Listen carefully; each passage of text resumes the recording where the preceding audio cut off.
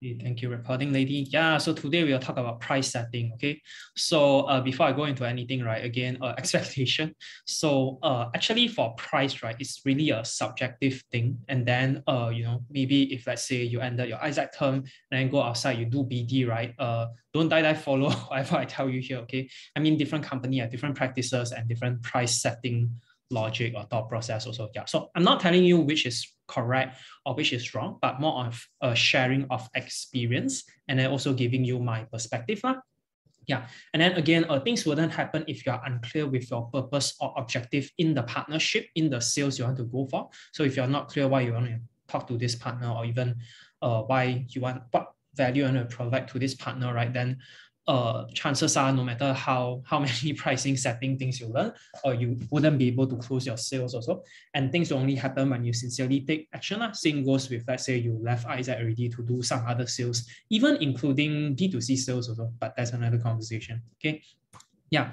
So I think here, right, let's look into this thing, right? So I think you guys know this, what is this, right? Yeah, some of you guys have. I don't have. I have a Mac, but I don't have an iPhone. Okay. Yeah. So have you ever asked why an iPhone costs you 5,000? I don't know. Maybe you can give me your authentic answers. Hey, don't jump the slide, by the way. Or you just buy. I don't know.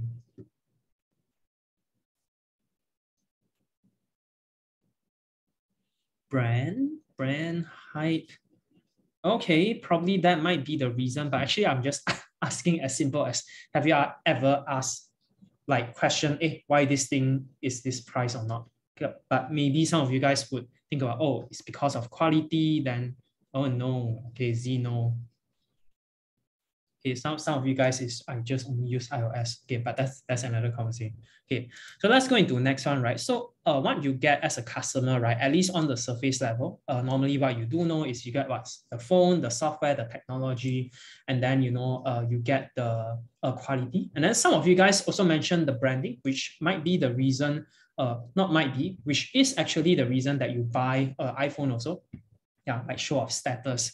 So what you like on the consumer level, normally what you think about is these few things, right? But actually what you are paying for is not only those three things, but including your brand, intellectual property, Apple's overhead costs, their marketing fees, like all the videos or keynotes that they create, their operation costs, like their office holdings, at Apple, the Silicon Valley, yeah, the materials, the technology, all these things. So you may not be conscious in terms of what you're actually paying for. I mean, some of you guys may be conscious in terms of brand, but others, maybe you don't even care. Yeah, but actually you are actually paying for all these things. So same goes with, as simple as this chicken McNugget, right? So I wouldn't ask you again this question, but then again, why 6 pieces of nugget cost you for 15 ringgit, right? Yeah, I mean, consider now the pricing. Yeah, so you get the sauce and then you get Coke or fries. Yeah, but actually what you are paying for is actually more than that. So again, you are paying for, even the franchise fees, their overhead costs, all the costs behind also. So they require all these things to actually set it as, okay, we are selling it 15 bucks like that. Yeah. So of course we don't tell our customer literally what does it cost also. Like when the I don't know the Apple Store agent or maybe the cashier at McDonald's wouldn't tell you, hey, whatever you buy is paying for my salary. So they wouldn't do that. Yeah. But it's not because they cannot say or anything, but actually, right, it doesn't really matter. So maybe again going back for iPhone, right? Some of you do care about the brand, but chances are maybe you don't even care about what is the intellectual property price, everything, and then like what is the franchise fee that you are paying for. But then it is what is inside lah. Yeah, but what I'm telling you this is, what matters is whether this is worth it to me or you as a customer. So the highlight here is worth it to me or you as a customer, which goes back towards the at start thing I mentioned is pricing is very, very subjective. And that's why I think a lot of us it's very headache. Okay, how should I price? Should I price this, price that or not? Like how different people perceive is also different. Like that, all these things. And if let's say there's a so-called standard pricing among everything already, right? Then there's no need in terms of having different companies also. I mean, the market wouldn't exist also. Yeah. So when looking into pricing, right? So that I would say there are two things that people will look into, like especially for, let's say, IGV sales. So EWA sometimes might face the first one is the pricing and partnership amount. I mean, definitely. So how much or how worthy is your value proposition? So for this, it actually shows how much you're confident with the value that you're bringing to the table also. Like how much value do you think you're providing? So that's why you open this pricing. And the second one is cost structure. So the cost needed to run a project, and then every item person needed to in the project quantify, take into account. So which means what the cost is really spending for. So going back towards the introduction of this session, right, is people don't really care about the cost structure. But then I would say, at least internally, when we are setting it, we do need to keep in mind. And the reality is when we are running things related to CSR community, some partners might request for this, but I can honestly tell you, right, based on my experience so far, is out of 10 or even 20, only one partner asks for this. The remaining don't really care about this. But this thing you do need to know, and that's why it's in our DMF. But again, you don't need to actually, I know some of you guys show this to partner, but I think some of you guys also have conversation with you before. Is showing this to your partner doesn't make them want to buy, because in the end of the day, it depends on whether it's worth it to them or not. So you tell them you have this cost, that cost, they don't really care. They care about what value it brings to them. Like, you know, how much quality I'm getting, not whether you got operation cost or marketing fee or not. Yeah, but some people do ask us. So that's why we are having this conversation right now. Yeah, so let's dive a little deeper into cost structure. So let's compare these two types, right? Yeah, so for this one, you know, actually you can, okay, just see the slide for yourself. Yeah, so you set in terms of how it looks like this. So for this kind of cost structure, right, actually there is two things you need to keep in mind. So one thing is you are literally telling your partner that your human resource is free labor, which is already what everyone is thinking lah. Yeah, I mean, it is true that, you know, we don't pay volunteers like that, but then you are telling them it is the, you know, free, cheap labor or even free labor itself. Yeah, because you completely didn't include any HR. And then second thing is also your partnership amount maximally can also only go into 1,000 or, you know, even 3,000. Okay? No, it's not 3,000, it's 1,000 here. Yeah, because you also have marketing costs. So if let's say today I'm a partner looking at this, right, or maybe looking at the overall thing, so why do I need to pay you 3,000 when your project only need 1,000? So it doesn't make sense also. And in fact, when you set your pricing, I mean, the quotation you charge your partner, right, ideally should be lower than the cost structure you set lah. So you're not relying on one partner in terms of everything also. Okay, but that is not the too important part, because again, people don't really look at the cost structure. Yeah. So the second type, right, is you're including all the resources needed and you're setting a price for them. So your volunteers fee, you have, like, let's say you charge it 100 and then 12 units, okay, 12 people. And then here you can be more flexible in terms of playing around with your partnership amount, as the maximum amount would be 9,000, 9,100 to be specific, okay? So maybe you can charge this partner 3,000 or 4,000, but it's to cover the overall thing. Okay, so why am I telling you guys in terms of this cost structure thing? And then I think some of you guys also asked before, right? Should I set it based on the actual number that I spend, or based on, you know, how much, like, I think it costs like that? Which is, for example, you don't actually spend 100 on one volunteer, but then you're still setting. So should you go with this one? So my suggestion is you should go with this one instead. So why should you go with this one, right? Because okay, not because. So let's go into this one, okay? So if you still remember your DMF, right? So for EWA peeps, then maybe you don't know what is this. Yeah, because EWA don't have audit, but this one you confirm no. So this is the cost structure template. Yeah, but then there's a reason why DMF designed to have these few things. And there's a reason why when I share you guys the portfolio design framework, then I also, you know, put in this small message, and all of it is related one. So wouldn't want to waste you guys manpower in terms of building all these things up, but all of these things are connected. Okay, so let me demonstrate how I work with it. So we can go towards the general portfolio here. So I hope you oftenly, I mean, not oftenly, I hope you often go to this sheet. So to refer on things, unless that you finish your things already, +1, okay, never mind. Yeah, so you can look around here. So I'll just demonstrate, right? I haven't write anything. Yeah, so let's say today my HR, I count it as 8, unit cost 100, right? Okay, let's say I run this initiative, need 5 people. So this is for what? Volunteer, okay. OC public speaking, okay, the public speaking competition. Okay, so your volunteers here, right? So let's say today here, I set this thing as maybe, okay, example, this thing 1,000, this thing 2,000. So why does this cost structure still matter, right? It's because when you're setting it, let's say, today you set your OC team 100, right? Then today, okay, the partner say, oh, I want to have more B40 student participants. So you need more volunteers to actually recruit more schools. And then you need more volunteers to actually be the FASI to run for the thing. So even though you are setting the same initiative, but then because your commitment, all those increase already, then you also set here the benchmark that you are going to set as 100, right? Then, okay, I'm going to recruit maybe another 5 more, okay? So let's say it's 10. So here I should increase at least, 1,500. So here is how all these things are related. And in terms of how it's related towards the business model canvas, actually you don't design it just to send things for your MCVP, which is me, to check.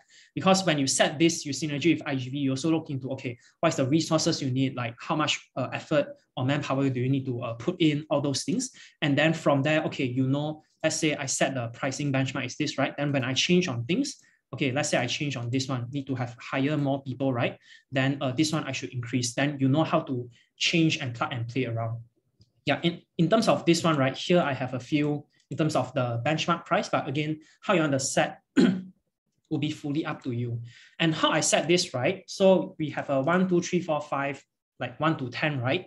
So again, it's going back towards the pain part, that the more value you provide, the pain that you tackle more or bigger, then you can charge higher. Again, the keyword is can charge. But you can consider not charging, but it'll be a waste of opportunity. And then that's why you also need to look into, that's why I put these few things. So in terms of the business model canvas, you do need to look into your project team. How much effort do they need to spend in terms of doing all these? And also you yourself, you as the, the partnership team, right? Actually, you also have all those commitments. In fact, you can factor in like maybe even OGV commitment to put in also. Yeah, but here is just for your understanding so that you know, okay, if let's say today, I need 7 people here and then 3 people here. Okay, let me put this like this. Yeah, but then this thing is maybe 1 and 1. Then maybe you should charge this higher also. Or maybe if you identify like this, but then based on maybe market rate, okay, let's say this is 2,000, but this is 5,000, then probably you should focus on selling this more, okay? Which brings me to the next one, so market rate. So you do need to check around in terms of your overall area, like people who are doing similar events like that, like how much are they charging? And then in terms of the market cost also, so how much does it cost to actually run this? So this is going back towards your cost structure. And that's why I say in terms of your cost structure, you should set it based on, let's say if you are a company or for-profit like that, then if you were to run things like this, right, how much should you cost? And then the actual cost for us also. So that's how you set the pricing in terms of the logic. But of course, today L&D wouldn't stop at here. I mean, if that's the case, then I would have mentioned it earlier. So to go back a bit on the basics of business, right? So the more effort you put, the more you should charge. Yeah, that's one thing.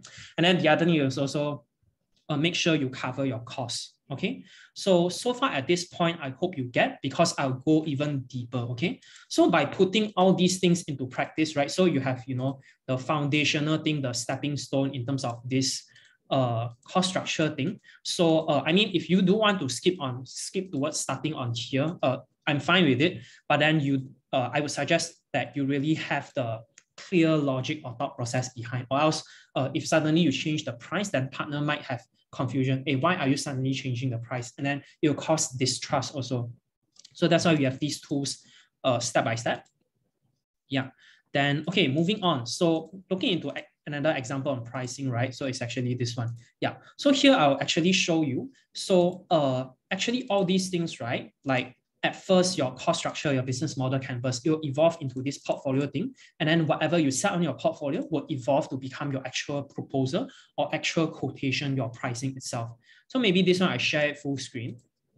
Yeah. So this is actually an actual proposal that we actually sent to a partner and currently talking to them. But this was the one that we sent them last year. So from here, this is more on the, I think, mix of EWA and IGV one, this one, the national one. So from here, you can see because that, okay, let me go back here.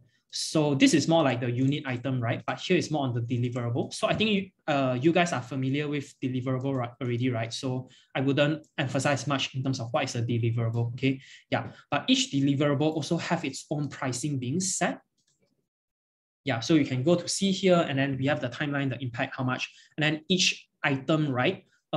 They also have its certain pricing. And then it might happen the case, let's say, you know, partner want this, let's say they only want YSF and one eco break, but they don't want opportunity fare. Then we can play around the, not actually play around, it's just plug out the quotation, like plug out this 2,500, then the total would become, you know, 17,500 like that. So moving on, another example is also the same. So for this one, right, it's also a national partner I'm talking to, almost closing sales. I'm sending MOA to them tomorrow. So this is, okay, this one, right, I'm even more simplified. Is I just didn't do something like this. I just straight away put the total cost here. So that's why I say, okay, at least on my experience, partner don't really care about your cost structure. They only care about the total price is how much and then whether this thing is worth it to them or not. Yeah. So for this exact partner, right? So we were in negotiation also, and this partner really did care a lot in terms of the workshop that we run with the school, like that. So are we able to engage with the school, have manpower to actually run a workshop or not?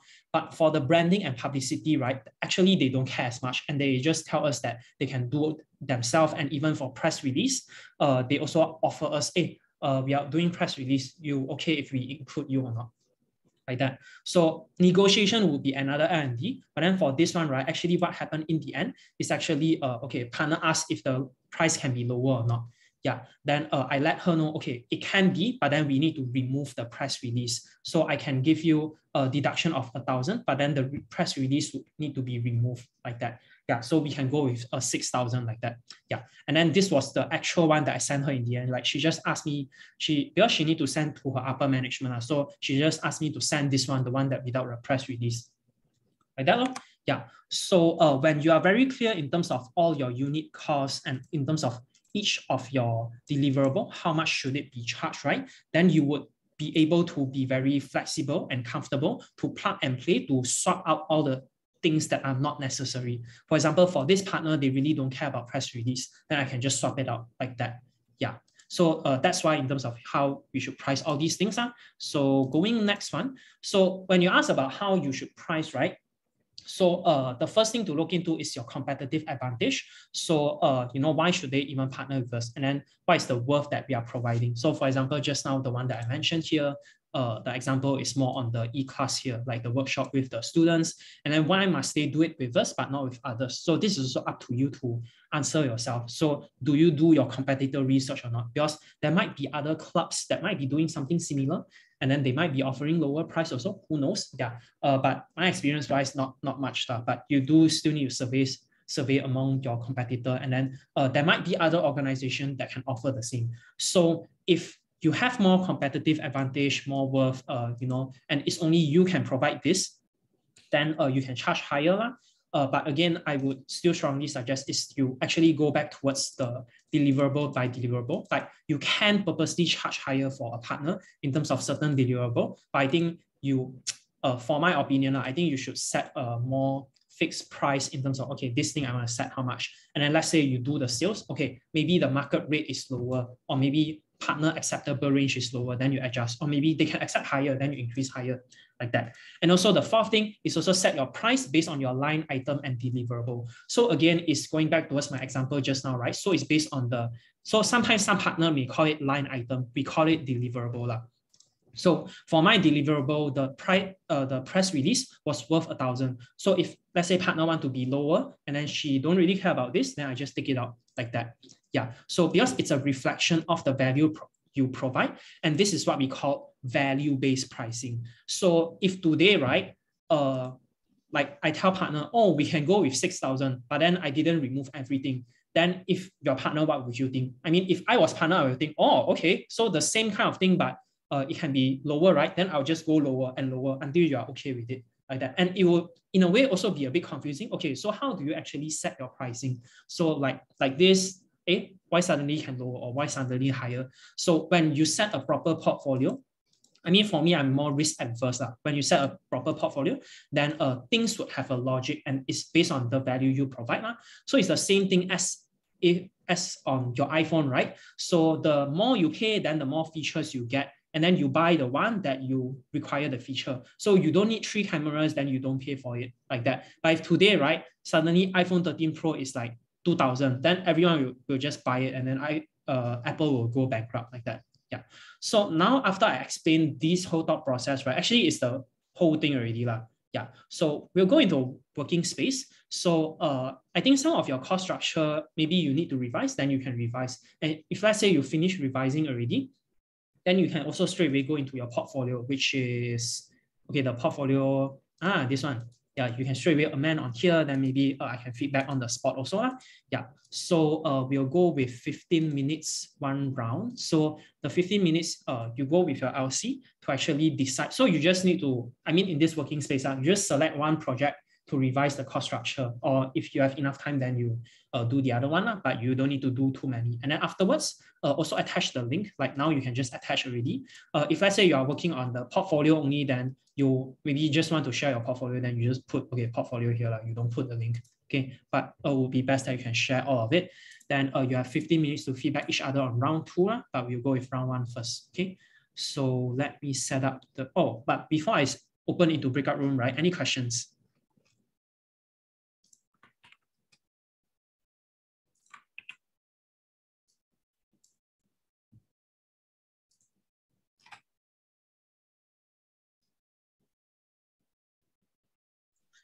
In terms of like press release, right? Why do we set only like 1K? Okay. So there's no right or wrong in terms of how much this thing should set. But then that time, the message I wanted to communicate to partner is that, okay, like few things we have quite a high cost. Then if you really want to reduce the price, then okay, I can reduce, but then you need to take up a few things, which is the press release. Okay, I think that part I explained already. And then the actual cost of our press release is 700 lah. But what I tell her is 1,000 because part of the reason is also because right now when we buy it, it's also 1,000. But if let's say at that point of time I wanted to reduce it to cut 10%, like cut 700, is fine also lah. But the key thing is I got pluck out the things because partner go for lower price like that. Okay, so I'll set up the breakout rooms now. So set it according to LC.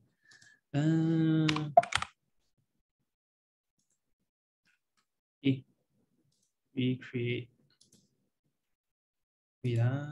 Let's participant manually choose room. Okay, okay, I don't name the room, okay? You guys select the room yourself. You coordinate with your team member. Like,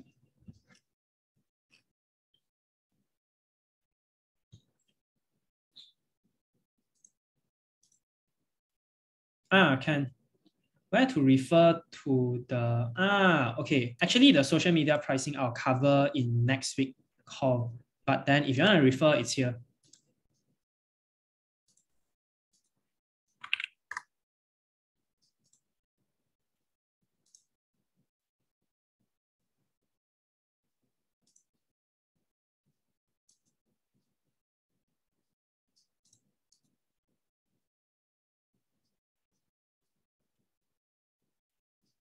Okay, let me stop record.